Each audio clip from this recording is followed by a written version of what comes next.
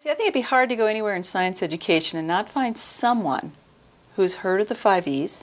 Yes, I think that's true. The exciting thing for us is that our BSCS elementary school science team in the late 1980s actually developed the instructional model in an off-site retreat. So what do you remember most about that time? Well, what I recall is that we were just beginning the development of our elementary school science program, Science for Life and Living, and we had a great project team and a great leader. Our PI was Roger Bybee, who was Associate Director of BSCS at the time, and he decided that we should all learn a lot more about constructivist learning theory. Right. Remember, we read a lot of articles, lots of background, had a lot of discussions, and then he decided to take us on a retreat off-site with our project team to think about coming up with an instructional model that we could use then to drive the curriculum development, really. Right. And I also remember that we did a lot of study of the SCIS program because Roger had either worked with or studied under Bob Karplus and really knew that learning model well.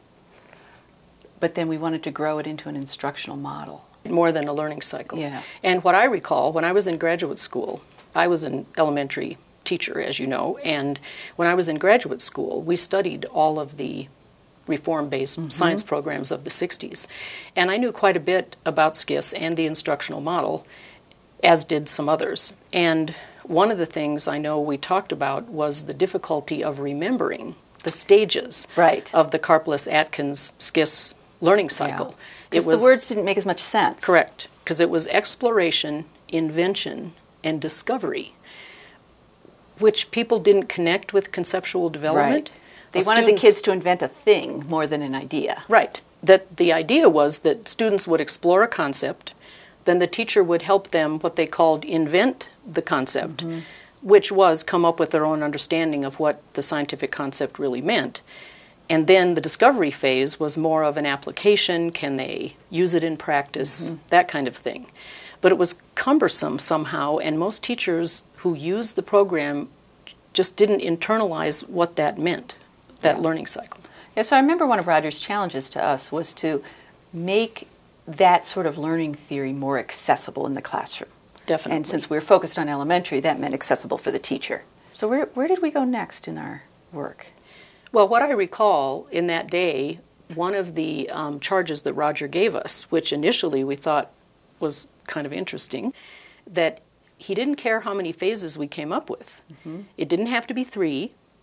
No limit was really put on it, but although I think it wasn't going to be 10. Right, yeah. He said, whatever we come up with, all the phases had to start with the same letter. I remember that. And it just seemed like such a trivial thing at the time, and like a forced focus. But in the long run, he was exactly right. And so what I recall is that we wrestled with, first, the exploration, invention, and discovery, and then thought through other terms and things that made sense to us about helping students construct their understanding over time. And map to the research that we had read. Yes, definitely. And what I recall is that we could not find any other word that expressed what students did in the exploration phase that was any better than the word explore. Yep. And so that's why we ended up with E's. I remember that we thought if we started at exploration, we were skipping a key piece of what we had read about in the literature that had to do with how you got a kid focused on the idea in the first place. And so from there, we started out with engage. So I think we were using the word elicit for a while before we landed on the E words. Yeah. And I remember wrestling a lot with elaborate. And also, I think, with explain, because what we were worried about with explain is some of what's come to pass, which is that people think the explain part is just for the teacher to explain to the student what the science really is and move on. But it's really for the student to develop an explanation and be able to argue about how he or she thinks about the concept. Well, we've had a similar challenge with evaluate as well. That it's not just about the teacher assessing the kid. It's about the learner evaluating his or her understanding. Yes. And then the wonderful thing was that, we came up with the words, I think, in that one-day meeting. But we didn't know at all how to put them into action initially. Well, and originally we had them all as nouns. Yes, Engagement, that's correct. Yes. exploration, Right. explanation, elaboration, evaluation. Yes. And gradually we changed them into verbs.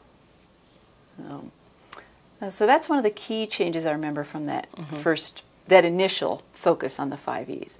What are some other things you remember about how the 5 E's have changed over time? Well, one thing, initially we focused only on, the 5 E's were about student learning, but the teacher was the one who enacted the E's, and the teacher was supposed to help them come alive for the students and really monitor in his or her mind where the students were and which phase they were in.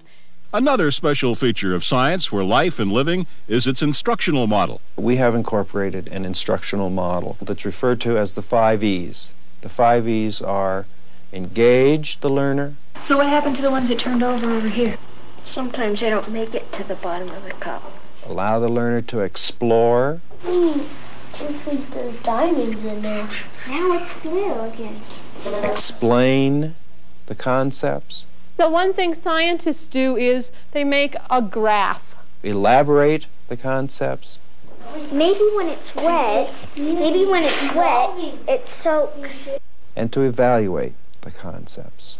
How can it be both hard work and fun at the same time? And the longer the teacher uses the 5 E's, the more he or she sees the richness of it, I believe.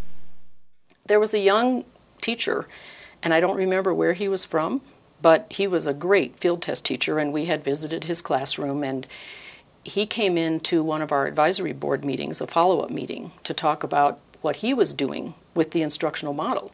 And he said, well, he didn't think there was any reason to keep it secret from the kids. So he actually taught the model, put it on the board, had all the E words written down. And the funny story that I remember is that he went up to one of his students who was working on something, busily working on something. And he stopped to ask the student some questions. And the student looked at him and said, "Excuse me, Mr. Smith, this is not the time.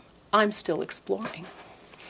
and it was just that the kids seemed to know what phase they were in. Children develop skills in solving technological problems and awareness of how classroom activities apply to their real world. Here we go.